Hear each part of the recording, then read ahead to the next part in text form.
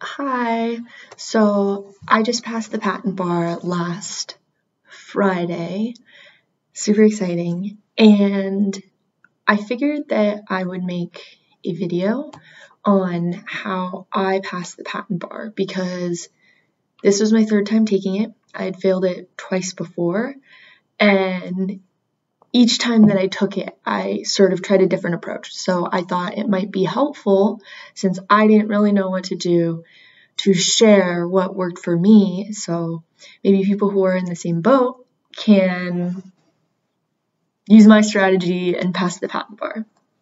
So the first time I took the patent bar, so with this video, I'm assuming that you guys know how to sign up for the patent bar, what the requirements are. And if not, let me know and I can do a separate video on how to do all that.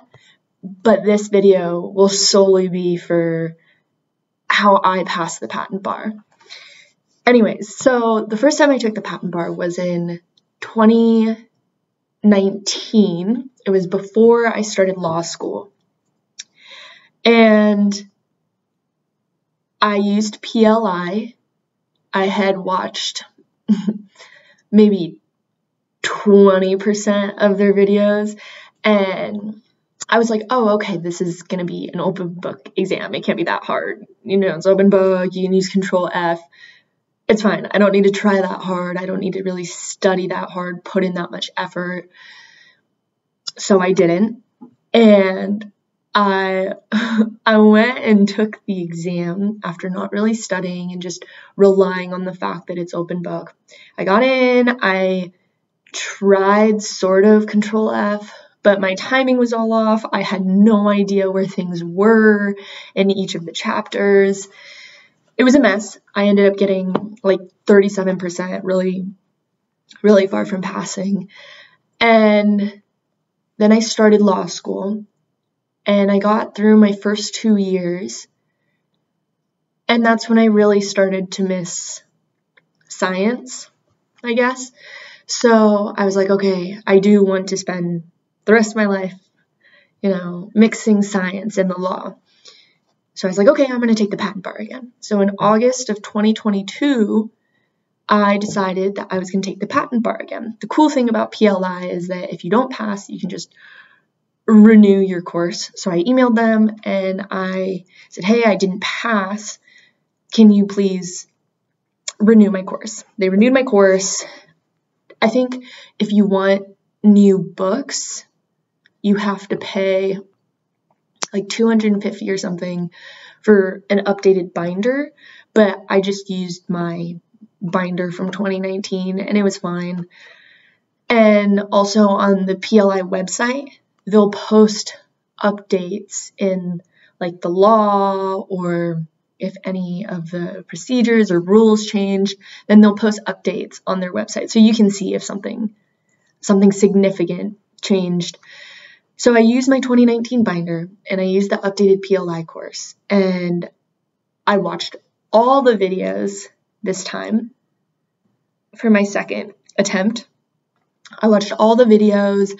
I read the binder, like each chapter as you were supposed to. Read the chapter first, then watch the videos, and then take notes. And I wrote like a law school version outline of each topic, the PLI chapters. I did all the quizzes at the end of each chapter. And then after I finished all of that, I went to the post course and I did some of the practice questions.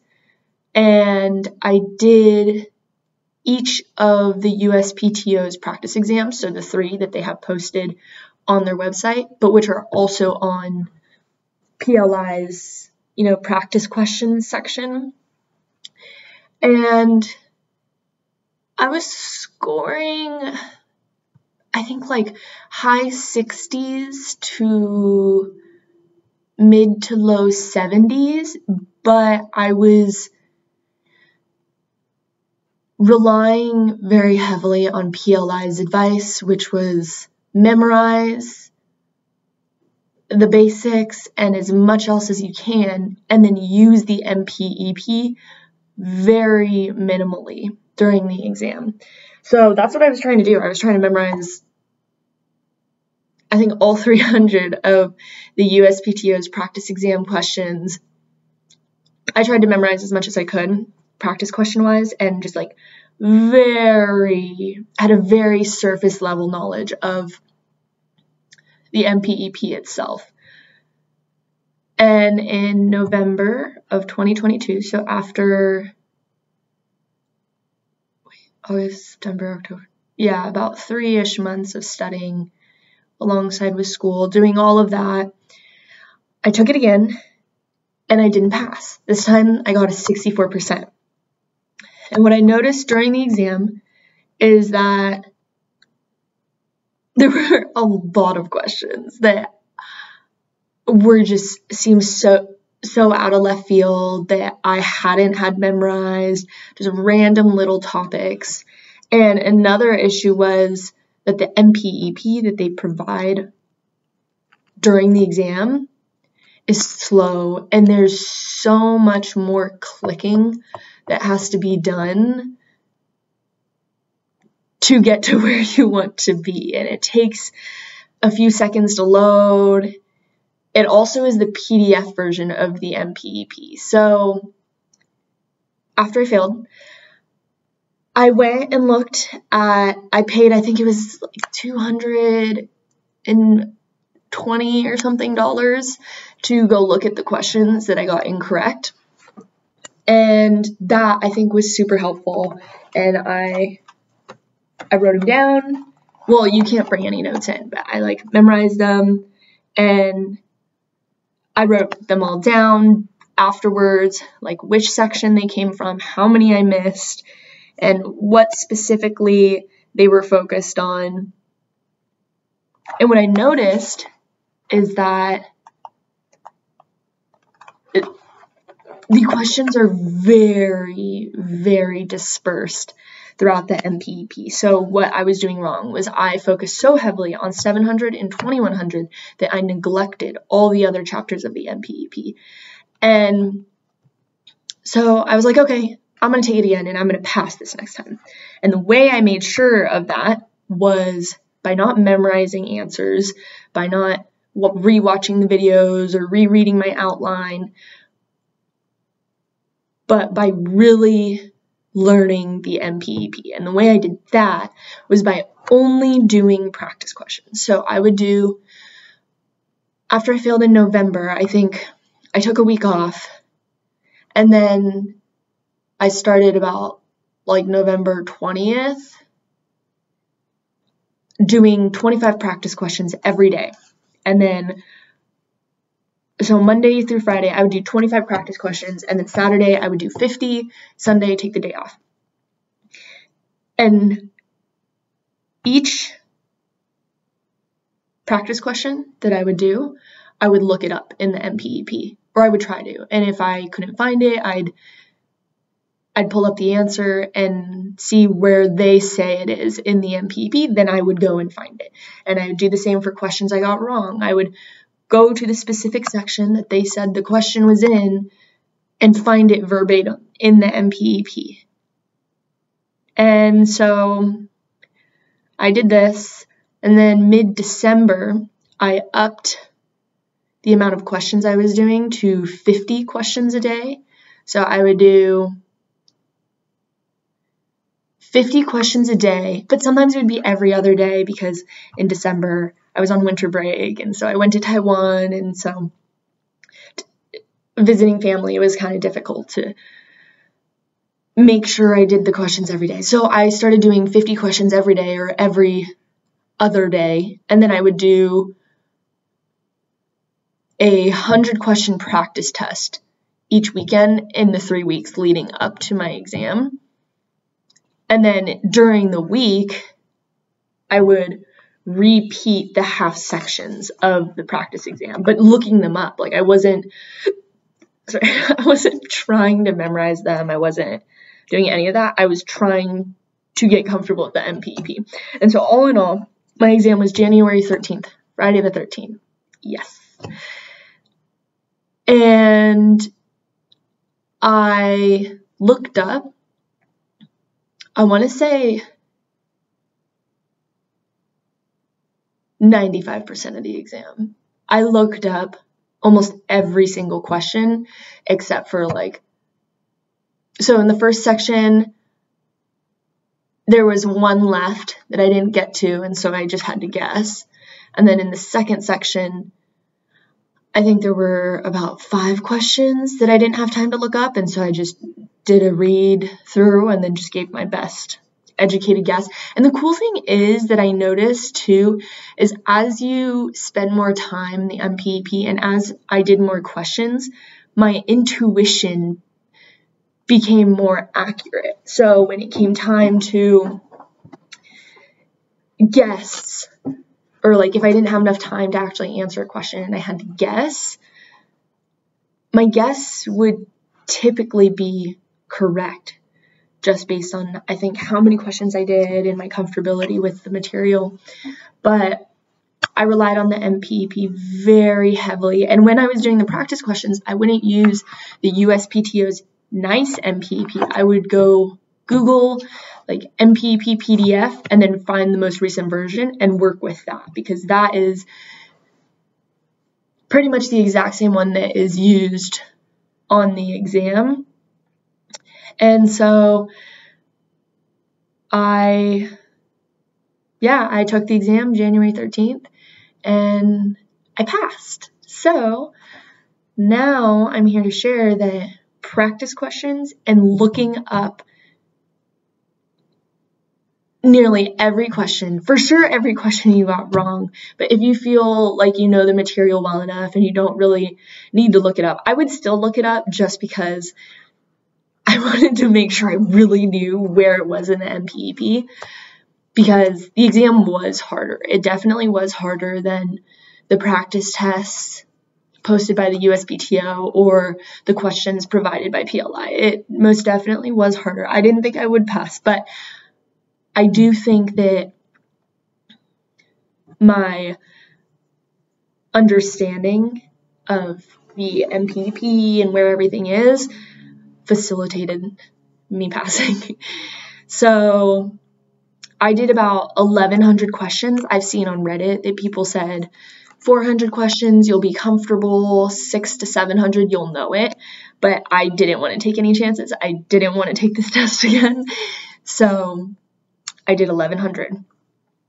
And the USPTO practice exams do not entirely show up on the actual exam. However, there were some repeat questions. I would say in each section, there were about 4 repeat questions. I don't remember which exams specifically they were from, but I remember seeing them in previous exams. And if you don't have PLI,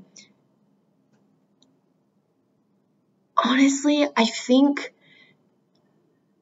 you can learn it by just finding practice questions elsewhere and getting comfortable with the MPEP, because I don't know how much I learned from the videos. The videos are helpful and everyone learns differently, but I think the most helpful part of PLI were the amount of questions that you had at your fingertips. And so I've heard that Weisbridge, I think it's called, and PatBar also provide a decent amount of questions, but PLI, and I didn't use those, so I have no idea how they are. This is just what I've seen online. But PLI, I think the most useful part of the course to me were the practice questions. But the USPTO past exam questions, you can just get those from the USPTO website. So if you don't have, $2,000 to work out, it's $1,000 for students. So it's kind of cool. But I think there are other ways to do it. And it is doable.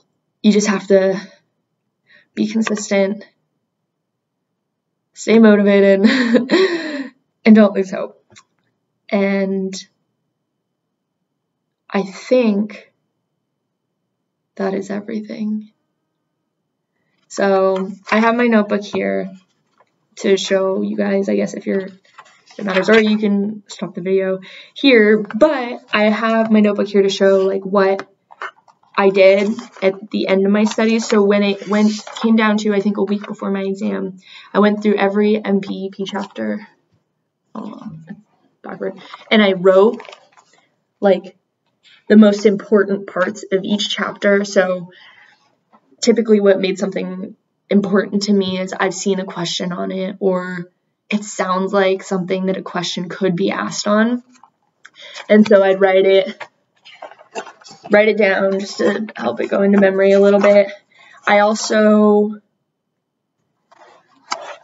took notes on the affidavits, so 1.130, what that's used for, 1.131, and 1.132, what that's used for. You know, you can find that all in specific parts of the MPEP, but I wanted to write it so I had it in memory, and it was a little quicker if I saw a question on it. But I actually didn't see, I think, a single question on the affidavit stuff. That doesn't mean they don't exist, or that doesn't mean it won't be asked. I just personally, on my exam, I didn't see a lot of affidavit stuff. I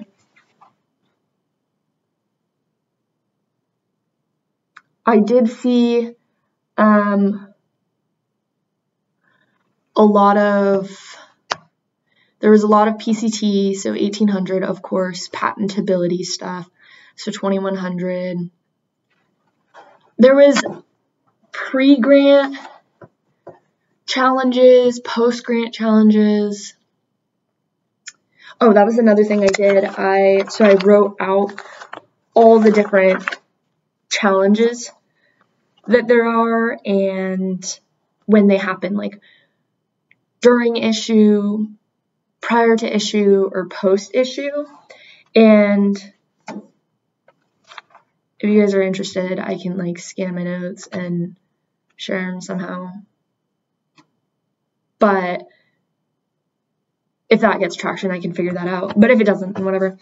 And so another tip was that I was getting comfortable with not just the big chapters like 700, 1200, 1800, but all the chapters, because as I had previously mentioned, each of the chapters are tested a little bit. So 2100, 700, 1800, I think 600 were tested pretty heavily, but like 200, 300, 500, 1100 third-party submissions were definitely important to know. 2000, I think that's duty of disclosure. 2300, so like interferences, derivation stuff. 2500, and I think 2900. So like all the questions are spread out all over the place. So don't just focus your efforts on 3 chapters, because that's sort of what I did the second time I took it, and that was not effective. So just get comfortable with all the chapters, and you should be fine. All right. Let me know if you guys have any questions.